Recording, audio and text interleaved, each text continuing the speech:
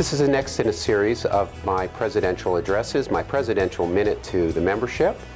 Today we're going to talk about SB 492, our bill in the state senate to redefine optometry for here in California.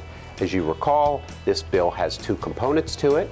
The first part of the bill is the primary care component, where doctors of optometry, along with nurse practitioners and pharmacists, in a coordinated attempt will help to bridge the provider gap of primary care physicians and the shortage that is coming in 2014. The second part of the bill is an expansion of scope of what doctors of optometry here in California can do in their practices.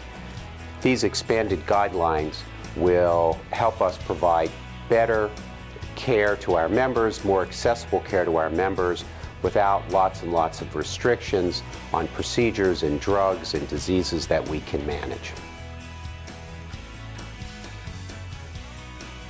The first thing you can do is engage in social media and also with the news articles online and comment appropriately when you see something that you like or when you see something that you don't like. So the second thing you can do is to continue to build relationships with your local legislator. Nothing is more important and more vital to our cause that when that legislator has a question about a bill on optometry, that they call their local optometrist. And that would be great if that was a California Optometric Association member. And the third thing is please be attuned to emails that come from the association when we send you a key person advocacy alert.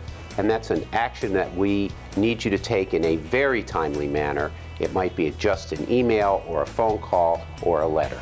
Passing legislation in Sacramento is never easy. We have opponents out there that want to defeat us, and that's why it's so important that we stick together as we advocate for the profession. Please keep up the outstanding work. Together we can be successful. Thank you all very much.